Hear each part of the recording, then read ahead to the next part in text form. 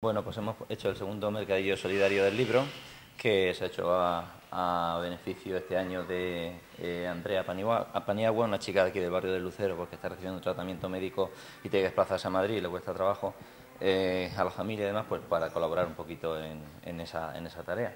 Y bueno, pues los libros consisten en, hace ya un par de meses mandamos a todos los padres del colegio una nota para que trajeran libros pues, que tienes en casa, que tienes que no los lees o que los tienes que un poco te quieres deshacer de ellos o incluso algunos por colaborar los tienes que ofrecer y los han ido trayendo. Ayer nos entretuvimos en colocarlos y seleccionarlos un poco, ponerles un precio económico para que la gente lo pueda colaborar, porque son libros algunos usados, otros nuevos que han donado a algunas papelerías del pueblo.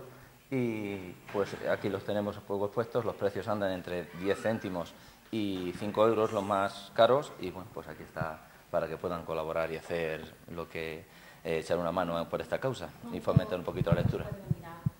Pues los horarios son, hoy hemos empezado, hoy jueves, desde las 9 hasta las 10:30, mañana viernes también estamos de 9 a 10:30 y por la tarde de 6 a 8.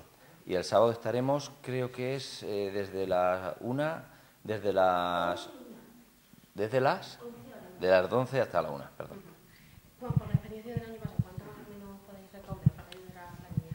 Pues el año pasado andamos sobre 200 euros. Este año, pues no sé, como hay más libros y hay más colaboración y la causa es un poco más llamativa, esperamos recaudar algo de más.